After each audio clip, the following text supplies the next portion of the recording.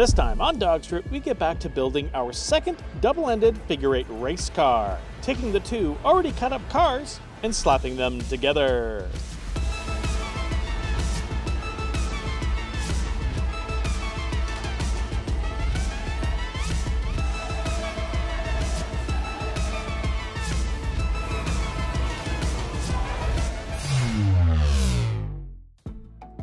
Welcome.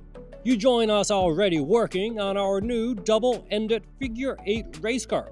So be sure to check out the previous videos where we chop up the old double-ender and drag home the new parts cars. With the old double-ender stripped and disposed of, the garage is empty and we are now ready to move in the next festival. Holy shit!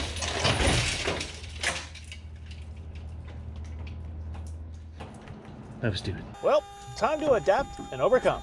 Moving on to Plan B. Never let fear or common sense hold you back.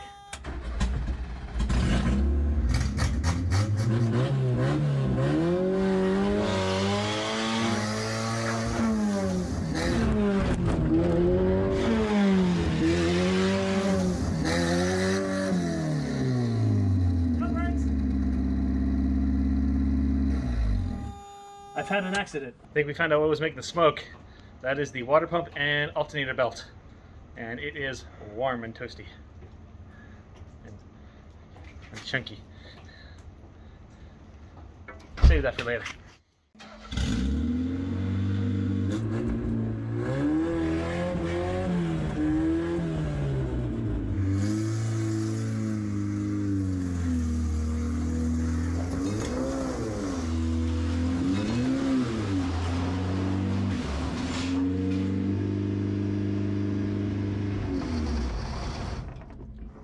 Did you hit the wall? I didn't. Okay. Came within inches of that back. I mean, within an inch, because you went over the steel. Okay. Ahead of us now is a lot of wrenching. The engines we've previously harvested from the first double-ender are in much better condition than these. So here we are, pulling 4 engines to build one vehicle.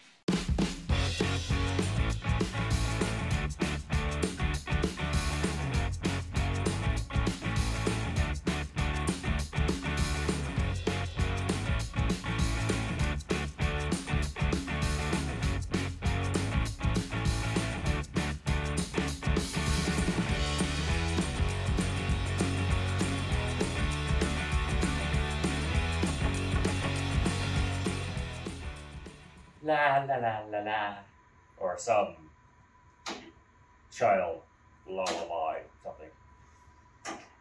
Now let's shift our attention to my engine from the old double-ender. This thing has a broken CV axle stuck in the transmission. It overheated, locked up, and it got sprayed down with a fire extinguisher because it was thought to be on fire. But once it cooled down, it ran pretty good. Much better than this carbureted engine.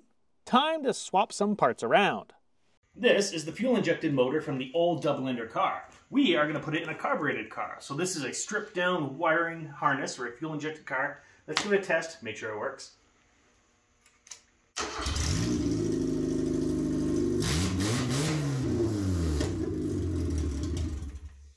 Good girl.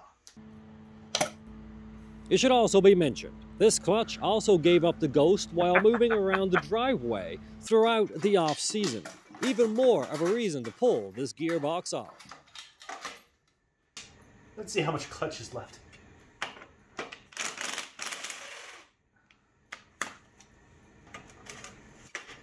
Oh my god. Oh, it's gone. Some, none. Completely cooked off.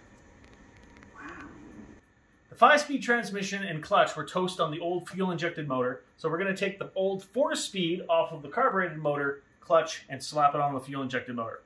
Hopefully it all fits and works. Fun fact, it did in fact all fit together. The only difference between a Festiva 4-speed and 5-speed transmission is the physically missing 5th gear. For obvious reasons, the Festiva 4-speed is less desirable than a 5-speed. Seeing as this vehicle will never reach highway speeds again, Combined with a high likelihood of future carnage, this 4-speed is best suited for this application. We'd rather break a 4-speed before breaking another 5-speed transmission. Next we swap ends and yank the tired motor from the red car. We did manage to get this one to run, but with over 500,000 kilometers on it, there isn't much life left in it. Wow, holy crap.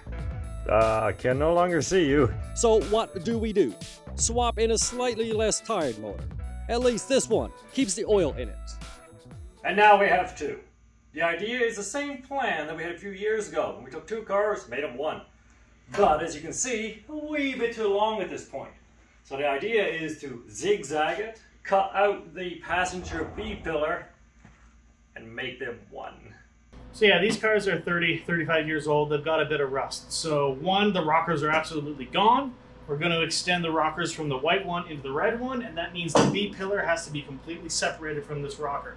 That's going to flop cop around, and because of that, we're going to weld in some braces just so it stays in the place it wants to be when we transfer it from one body to the other. We're doing this way too complicated.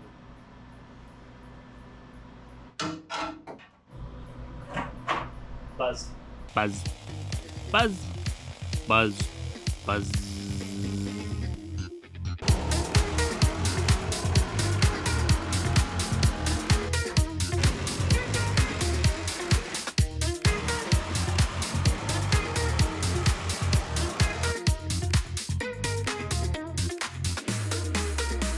All right, let's put the two halves together.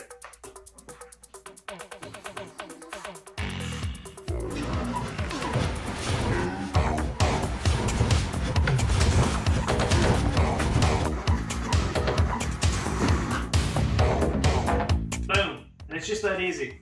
Everyone should build a double-ended race car. After patching over more rusted through areas of the rotten rockers, the two halves are nicely welded together. Now we can remove the old unwanted windshields. These things are glued in place and are never fun to deal with. Next, we start installing the safety cage.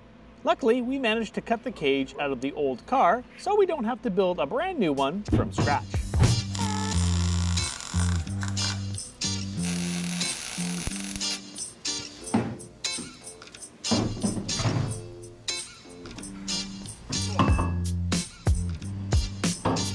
Let us play you the song of our people.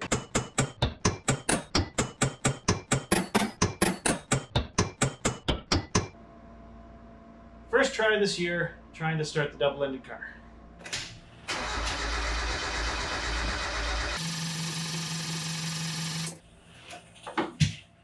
Nothing right now. Check the spark. Off the spark.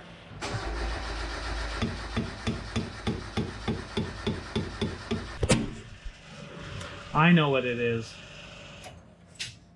I know what it is. A Ford Festiva fuel-injected car has a inertia switch that's usually in the trunk.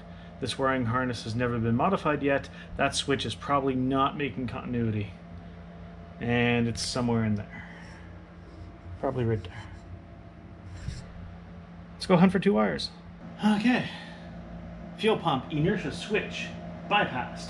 Basically, it provided the ground for the fuel pump. So, now we should have some noise. Check engine.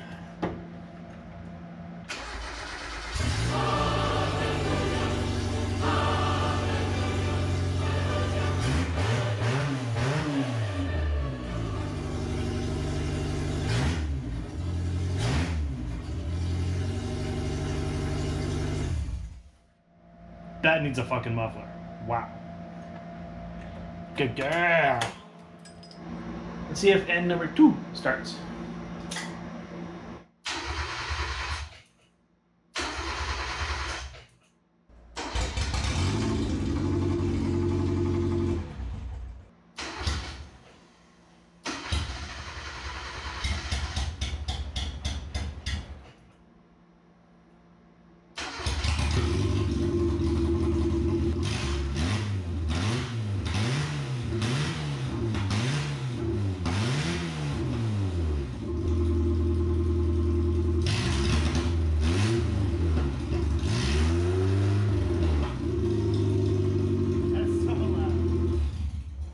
so loud. This year we're going with some huge door bars, primarily because this was leftover steel from Dreadnought's rear bumper. But also, you can never be too safe. At this point in the build, it's crunch time, and we only have a few build days left, so we didn't get to record much.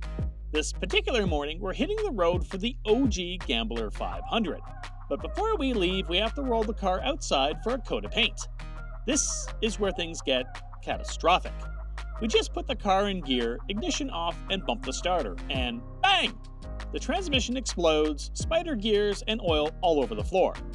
Our hearts just drop. We roll the car outside, finish the paint job, and hit the road. Here, without being asked, my father swaps transmissions for us as we are away for the weekend. Huge props and thanks go to Frank. There's not much else to tell you at this point, other than we took the last day to finish up the odds and ends and roll into the Abbotsford Agri Fair Arena around midnight. We made it, so be sure to check out the next video to see how we do at racing. Hello folks, we have a brand new exciting announcement for you. We have finally set up Patreon and buy us a coffee. Don't worry, DawgStrip is not going behind a paywall. Basically, all our videos will still be on YouTube. You could have seen this video a week early on Patreon. Also, Patreon is there just for you to show your support. And see behind the scenes, the craziness that has not been seen in videos, or buy Hobo a treat. That's right. There's different tiers. Check it out. It's a good place for you to help us make the channel grow. Yes. And as always, thank you.